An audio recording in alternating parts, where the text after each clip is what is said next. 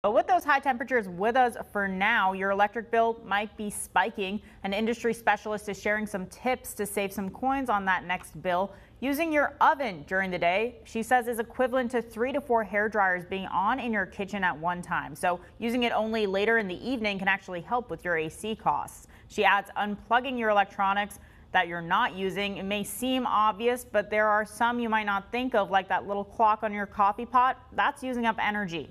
And leaving your devices charging is eating up electricity too. Plus, she adds, turning up the thermostat 2 or 3 degrees whenever you're not at home, not a bad idea either. All those things added up together can save you 10 to 20% over the course of a year on your energy bill, which it can really add up, especially when you can do things to make your AC or heating unit work less, because that's your biggest contributor to your energy bill. So anything you can do, it really adds up month over month, and you'll definitely see the savings.